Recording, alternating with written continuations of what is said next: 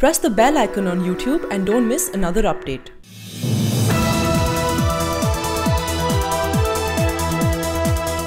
With Prime Minister Narendra Modi back from his foreign trip, all eyes in the defense establishment are on the Prime Minister's office as a decision on who will be the new Air Force Chief will be out very soon. Primarily, there are two officers in contention, and one of them is Air Marshal Suresh, who commands the Southern Command of the Indian Air Force.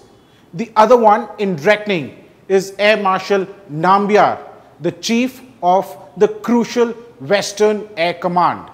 Sources say that whoever will be the new chief, he will have a tough task at hand as the government tries to streamline the force. Sources said the Balakot strike and the subsequent air battle on February 27 has changed a lot of dynamics as far as the IAF was concerned.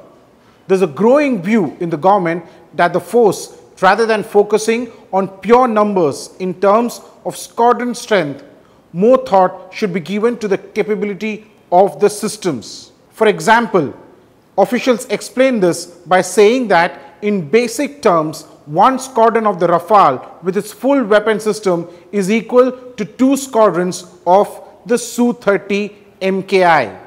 Whereas once India would have deployed two Su-30 MKI for a single F-16 of Pakistan, the enemy will now have to deploy two F-16s for a single Rafale fighter jet. The sources within the government and the IAF say that the Balakot strike and the subsequent dogfight has also established that weapon systems, including the missiles, play a major role and can decide the outcome of a conflict. The explanation behind the weapon system being a great focus is the fact that while India is numerically stronger than the Pakistan Air Force, when it comes to fighting in one particular segment along the border, Pakistan Air Force and the Indian Air Force are on equal terms.